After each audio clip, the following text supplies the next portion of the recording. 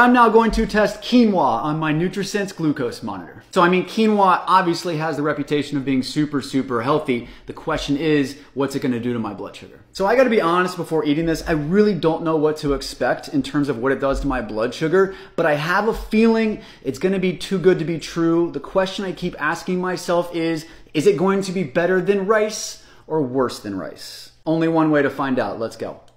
2 hours later. So to compare, I'm going to show you what a cup of brown rice did to my blood sugar. So is quinoa going to be better than that or worse than that? All right, here we go. This is my blood sugar after eating quinoa.